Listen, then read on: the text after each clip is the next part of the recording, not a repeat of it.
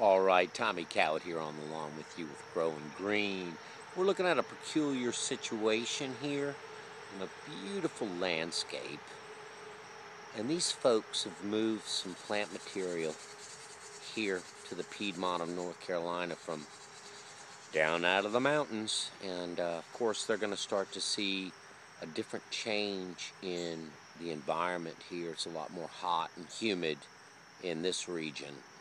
These folks really love their conifer trees, and as you can see, for the most part this tree looks very healthy, and you can see they've got a lot of these weeping white pine.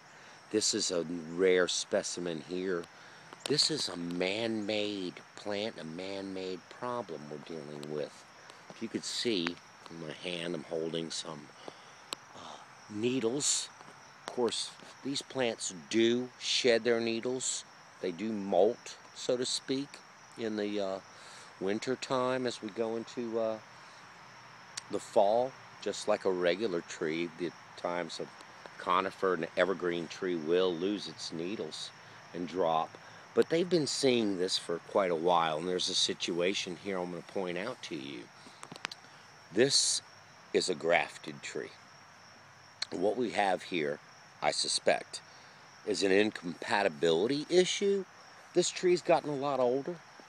Gosh, it's a good 12 feet tall. And I want you to see the graft.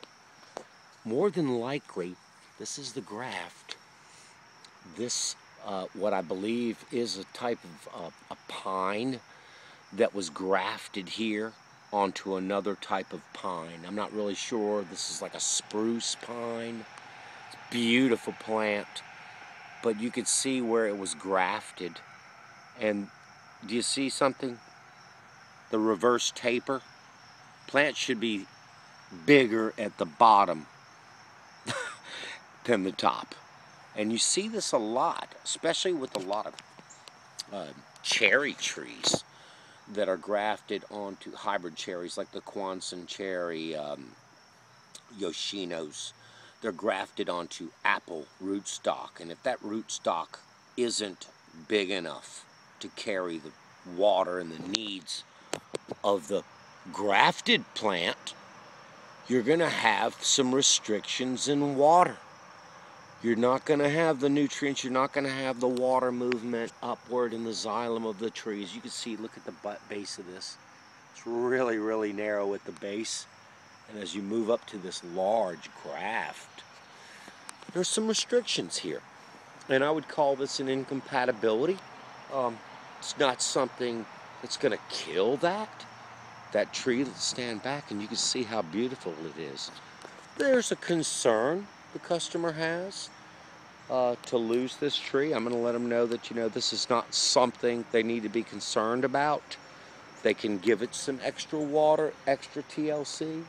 As you look around the landscape here, this is a property that Growingreen maintains, and they do love their conifers. This is a weeping, what looks like a Deodora cedar that's also been grafted onto another type of cedar, maybe.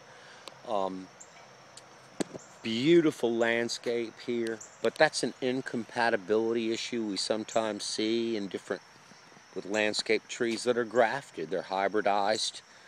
They're grafted in the nursery.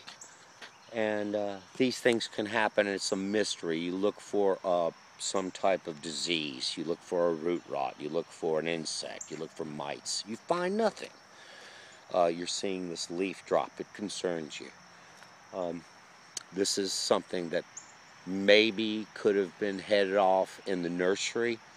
Way too late now. It's a large tree.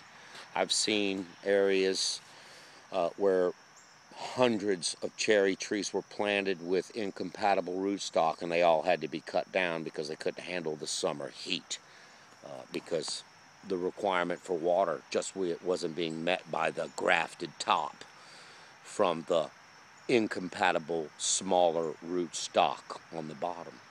Just wanted to share that with you. This is a beautiful crepe myrtle. That's your Natchez. As you see that red bark, it's a white crepe myrtle.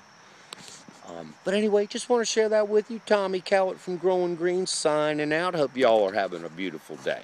If you have any questions, please post below or subscribe, and you'll be getting more information as we go. Have a great day, everybody.